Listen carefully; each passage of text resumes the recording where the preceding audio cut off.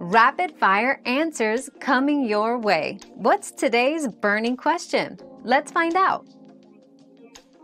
No. If your phone is offline and lost, you will not be able to receive calls.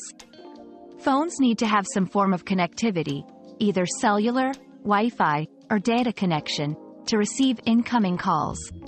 If it's offline, it's essentially unreachable. However, you might still find it through a location tracking feature if it's turned on and the phone connects to the internet again. Your daily dose of discovery ends here, but the journey of learning never stops. Subscribe and join us again for more answers tomorrow.